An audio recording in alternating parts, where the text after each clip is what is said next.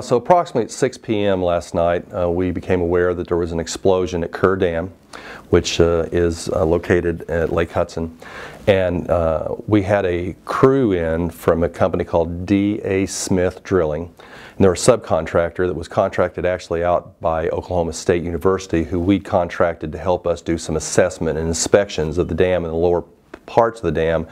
We have what's called scouring that's occurred from a lot of recent floods over the last several years, and we just, to ensure the structural integrity and just as we always do with safety precautions of the dam and inspections, we had this firm coming in to help do some assessment and work on that.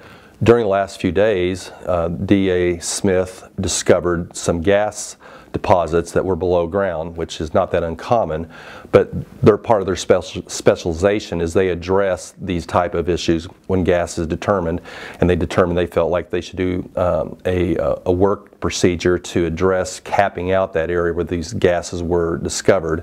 And during that process at approximately 6 p.m. last night, an explosion occurred, which we don't know why yet.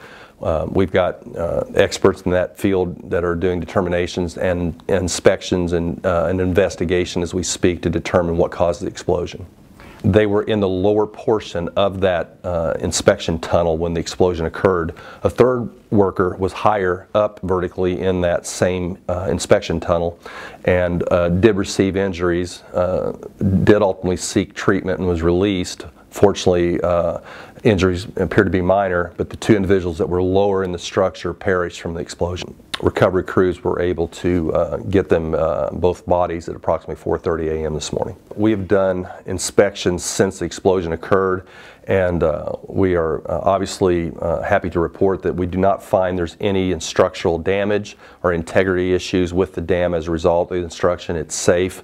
All these initial findings we've done, and we've looked at it again this morning, it appears that there was no damage that would cause any concern for public safety.